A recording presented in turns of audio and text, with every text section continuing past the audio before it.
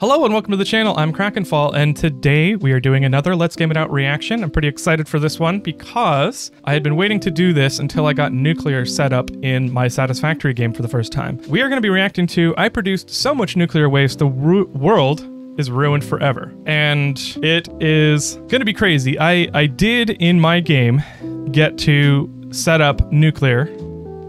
Hey, Hobbs. When I scratch Hobbs and he likes it, he just like looks up at me and closes his eyes. It's the cutest thing. I did get nuclear set up, and I shot for the sky because I wanted to get nuclear fully set up, fully sustainable. So I didn't want to have any nuclear waste buildup. I set up the plutonium processing, which I know in this point in the game, plutonium probably wasn't a thing, but that's okay. I wanted to get my world set up so that no nuclear waste builds up. I wanted nuclear waste to be processed as soon as it was created, and that no doggos would ever have to be employed to do waste disposal.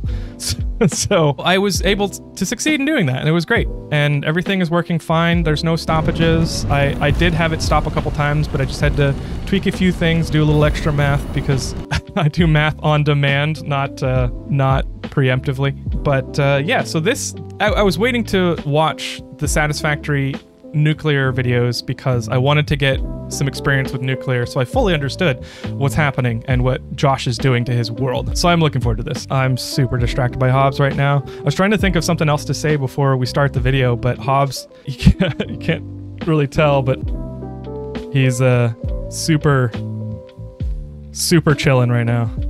He is the chill master.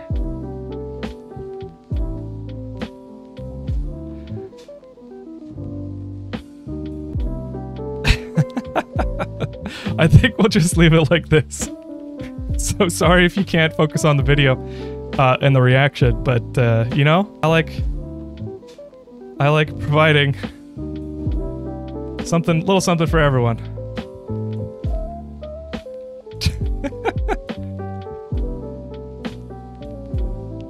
As Frankie did say in chat, it is holidays here, so if you are watching this during the holidays, happy holidays, happy New Year. Hope you had a wonderful Christmas and Hanukkah, Kwanzaa, whatever you celebrate. If you're not watching this during the holidays, then welcome. That's okay. I hope you have a good day. This is the last stream of the year, and we've had a good year. So I'm happy to be sending it off with LGIO in nuclear fashion. All right, let's get started. Oh, and if you haven't watched this video, please head over to Let's Game It Out's channel right here. I'm going to put that link. You can also look in the description. Please watch this video over there first. It is kind of an old video, but if you haven't seen it, please watch it on Let's Game It Out's channel first. That's where it deserves to be watched first, and Let's Game It Out deserves those views. This is for you to watch me experience it for the first time. With that said, thank you for doing that, and let's go. Hey there, it's Josh. Welcome back to Let's Game It Out. Oh my god, it's time for more Satisfactory. Oh, how I missed you, Factory with no rules, limits, or logic. Satisfactory is a game about making efficient machines. Or in my case, just find new and inventive ways to torture the game. First, we built a factory that was actually kinda normal, until I realized you could make it look like this. And then I made it look like this, and I realized the frame rate gets worse, which excites me. And then we tested those limits by building a tornado out of conveyor belts, and it's actually kinda pretty. Just don't look directly at it, unless you like slideshows. And then I saw this empty valley and I thought, you know what this could use? A conveyor belt weave. Not to be outbeaten, we went back over to Beltnado here and turned it into a full-fledged cocoon. After that, we moved on to other interests, like messing with these trucks here, only to realize that if you throw them all in a pit like this, they become sentient and try to escape. And I thought we might be done. And then those crazy developers just kept updating the game, so I kept trying out their new stuff, like this beautiful train station that you can even custom name. And boy, did I custom name it. That's when I realized we could send them through the earth and straight to hell. And then at the tail end of the last episode, we realized one last thing left to do: nuclear power. Oh, and also, today's video is sponsored by NordVPN, but I'll talk about that a little bit later in the video. Oh, and before we head to our first destination, check this out. The game actually runs better now, and this blows my mind. My god, the performance increase is amazing. By this point. This thing doesn't destroy my computer anymore. Like, I can run up to it, I can bask in its majesty. It is a brave new world. So what are we gonna do today? Wow, that's Play a around huge with performance nuclear update. Power, of course. course. We built this guy at the end of last episode, and our first step to nuclear victory is we need to go mine some uranium and shove it into this thing. Now we're ready to go face the elements. You know what? Let's do it with style in our beautiful, sexy car. Now, I feel like I took a wrong turn somewhere, but I'm gonna have faith that this is the right way. Well, everything's green. I feel like that's sort of a good sign. I think we're going to the right place. Yep, we definitely are. I see little bits of ore here. Oh, hello, cat friends. These are supposed to be spiders in the game, but for everybody's benefit, I turned on the arachnophobia mode, which turns them into these creepy cat heads, which I think we can all agree is a little worse than just spiders. Anyway, we'll just take care of them in short order, no big deal. Oh, you want some too, do you? Let's get this nightmare over with. Okay, where was I? Putting down our beautiful mining drill, that's what. Never has anything in a cave looked so majestic. So right now, this thing doesn't have any power, which honestly is for the better, because if this thing is pulling out uranium while we have it set up, we're just going to be taking on lots of radiation. Oh, did I mention to find this? Wait, did he just put the nuclear power drill? plant? That's No, what. okay, you Never built the has miner. anything Okay, better. sorry. Radiation. Oh, did I mention to find this I had to go through a waterfall? It's true. I wandered around for like an hour before I figured out it's back here. Okay, finally ran the conveyor belt all the way home. We're gonna stage our uranium over here. You may recognize this little place over here. In a previous video, this is where I had all of my trucks. You know, the ones that turned into a sentient species, and then I had to put them down, otherwise the game would never run again. So we're gonna stage everything here because we can't just send the uranium over stop the game raw. now. We gotta make two things first. Uranium cells and electromagnetic control rods. Uranium cells are the uranium itself as well as concrete, and the electromagnetic rods are stators and AI limiters. Easy enough. Let's make a couple assemblers. We'll just place one here and also just kind of over there. We're also gonna send our uranium into this guy over here, which by the way, we haven't connected the power to that thing yet, so let's do that now. Okay, here we go. So now that we've connected the power, all we have to do is wait for the drill to do its thing and bring the uranium to us. While we wait, let me tell you about the sponsor for this video, and that would be NordVPN. I don't get a chance to talk about this very much in my videos, but I actually take online privacy extremely seriously. And as part of my arsenal of things I do to stay safe online, I've always used a VPN. VPN stands for Virtual Private Network. Think of it as like a hazmat suit for your data. So again, that's nordvpn.com/gameitout. And don't forget to use GameItOut at checkout to get that extra free month. NordVPN, thanks again for sponsoring me. Thank you for sponsoring LJO, NordVPN, and also... It still hurts to get near, right? Oh boy, does it ever. It's kind of a shame. It's so pretty to look at. It's like a bunch of slimers just on a conveyor belt. So this guy over here is going to be for our uranium cells. The uranium we obviously have, and right in front of us at the center of our base is some concrete. Okay, and there's the concrete, as I slowly die to radiation poisoning. Now this thing's doing the magic of making uranium cells, and for our control rods, gotta grab them stators and AI limiters. Alright, AI limiters for days, and these are the stators. Thankfully, I have pretty much all of these materials being built somewhere in my base, and I just need to find them and route them over here. Now that those two things are underway, we have to turn to our old friend the manufacturer, which we're gonna build down here for kinda no reason. And in this thing, we're gonna build nuclear fuel rods, which is what can finally go inside the nuclear reactors. My favorite part about this? Very radioactive. That's what I like to hear. See if we can't work quickly here. I seem to be taking on a not insignificant amount of radiation poisoning. And there we go. And we'll just send these beauties right over there. And since I've already got my medical inhaler out, this calls for a celebration puff. Now that I've taken on 10 generations worth of radiation sickness, I'm just gonna stare off into space for a bit and let my empire just grow. Okay, I think we're in pretty good shape now. So many beautiful fuel rods. Now comes the fun part, where I route fuel rods all over the map and wonder if I'm gonna melt my face off. Almost there. Finally, after all that, the fuel rods are in the thingamajig. Machine looks to be working, and boy is it a thing of beauty. Now the only thing left to do is hook it up to power. I thought that'd be more exciting. Ooh, but that smoke is. My God, look at that jump. Our capacity for power was 4,400, and then we brought the power plant online, and now it's 6,900. That is quite the leap. So here's the other thing that happens with nuclear power. We get delicious, beautiful waste. Extremely radioactive. And what are we gonna do with that nuclear waste? Well, build a bunch of conveyor belts that zigzags it through this waterfall, of course. And I'm using the slow conveyor belts because I want all that radiation goodness to get all in the water supply. And then once its slow journey is complete, all that tasty waste goes into this bin for future generations to worry about. Okay, first nuclear power plant done. And while I'm satisfied we could get that first one off the ground. I'm forgetting how nuclear in real life works. Doesn't water not hold on to nuclear radiation for very long? I thought it needs to be absorbed by other particles because they use water to cool nuclear reactors so that we can heat up the water to spin hydro turbines to actually generate the power from nuclear facilities. But where does the water go? Does it become radioactive for a long period of time? Water doesn't, but the minerals and other such things in it do. Oh, sure. Okay, so impurities in water make sense. Okay, so Let's Game It Out is successfully poisoning the water supply because there's tons of minerals in natural water springs. Oops. Do you really think one of us is a nuclear engineer? No, but, you know, learning about nuclear mechanics is interesting and good for people to know, especially since nuclear is probably going to help us get to net zero carbon emissions. No, Hobbs, no. We're on a standoff. I'm holding him and he's respecting me, but he wants to leave. What if I bribed you with scratches? Would you want to stay if I give you scratches? Yeah. Okay. Okay, let's just kind of shift you into place.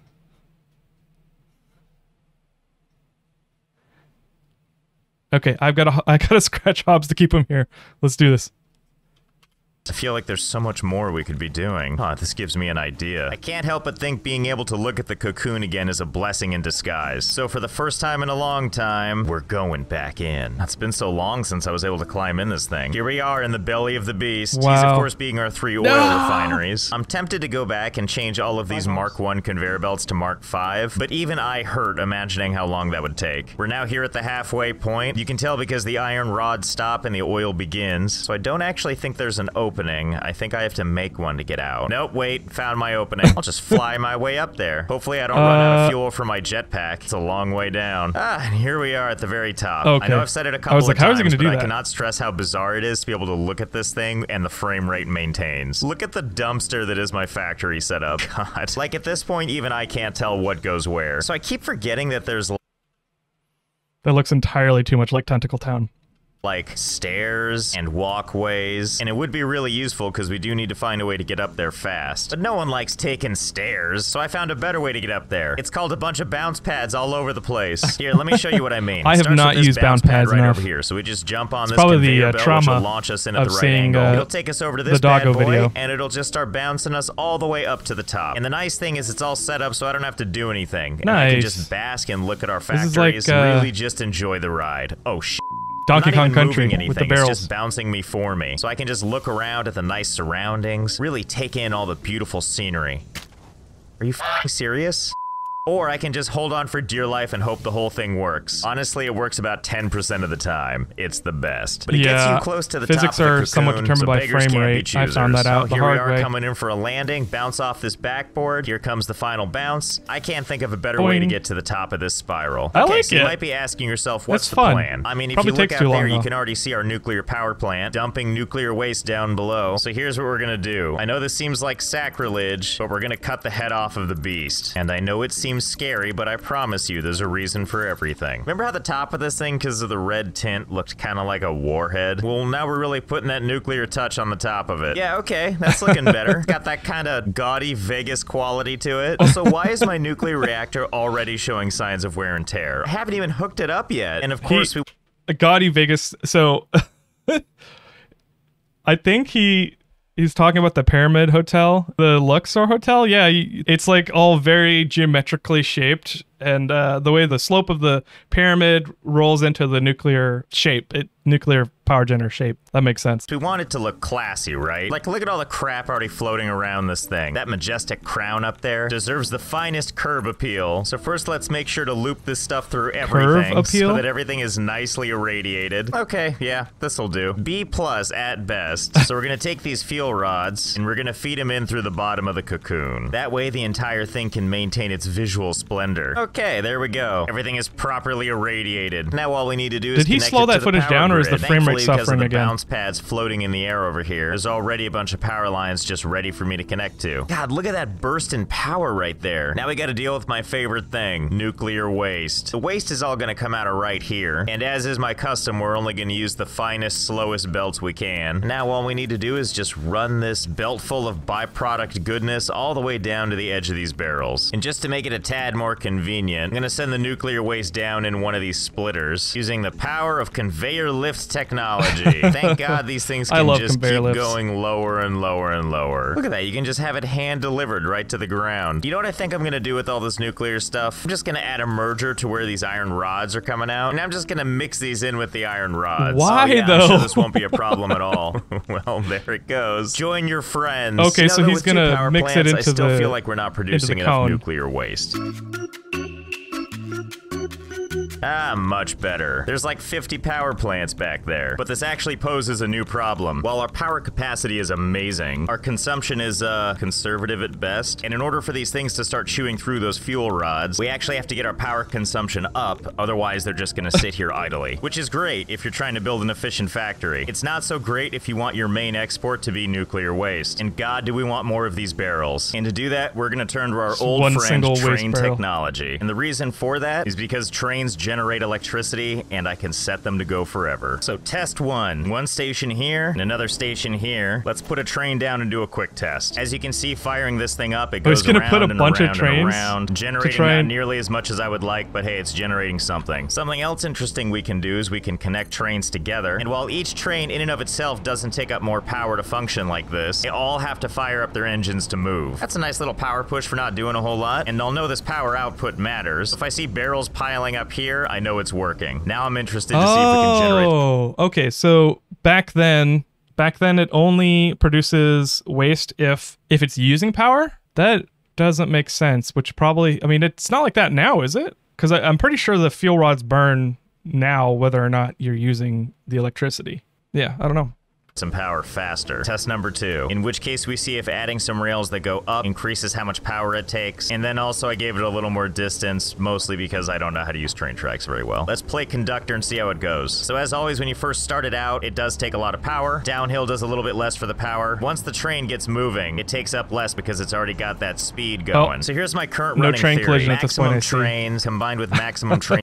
I have to show you guys what happened. I haven't released the episode of my Let's Play for Satisfactory yet about trains. It's coming next, but I I found out that trains have collision the hard way.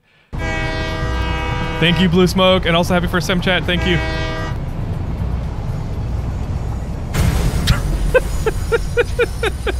Oh no! That went about as bad as it could get. But yeah, they must have added train collision a few updates later. Stations means tons of stopping and starting, meaning tons of power generated. You know, I have an idea how we can test this, but I gotta build something real fast. So hang on, it'll just take a second.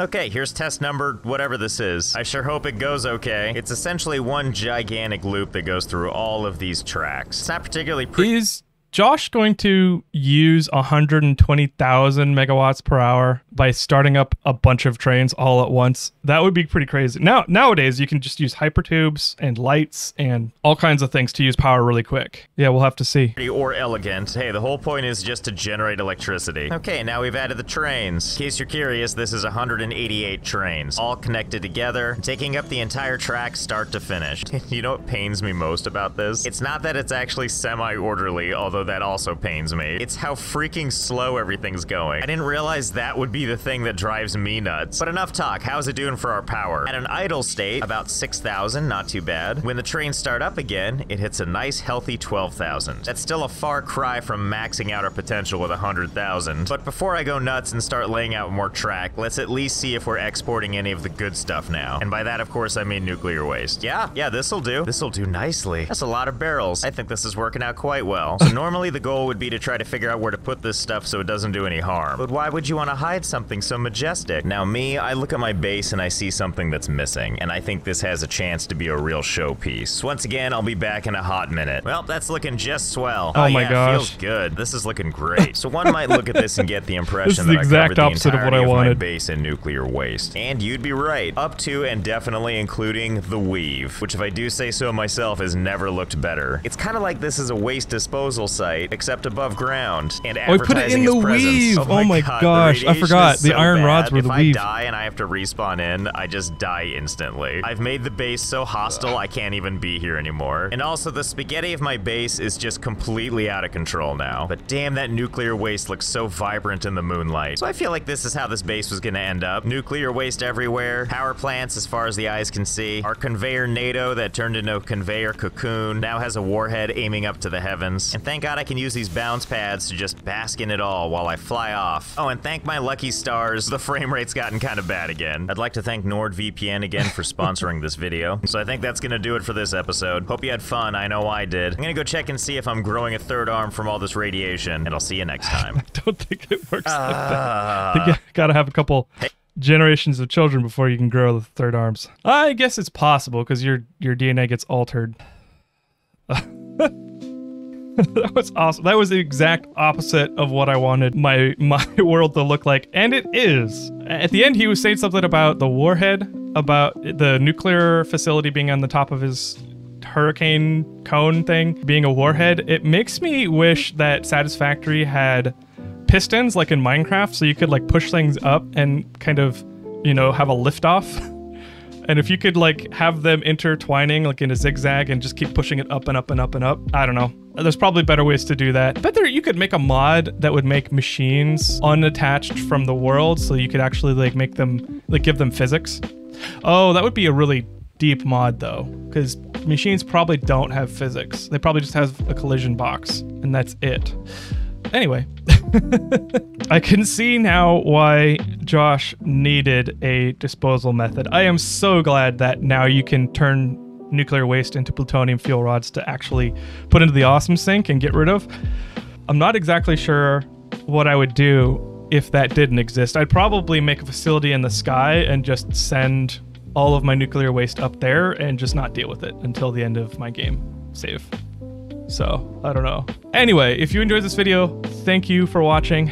Please click like and subscribe, click the bell for notifications. It helps the video get seen. It's been a really interesting year. I never actually thought I would get to this point in my channel. So if you are watching and you have watched some of my other videos, thank you for watching. Thanks for hanging out. Thanks for having fun with me. And I'm really looking forward to what I do this next year. I have a lot of ideas. I have a lot of videos that I've been working on in the background. I've trying to stop talking about them because I actually don't know when I'm going to be able to release most of them. Lots of things coming this next year. I appreciate you hanging around to find out where we go. So thank you. I hope you have a wonderful New Year's, and I'll see you next time. Bye-bye.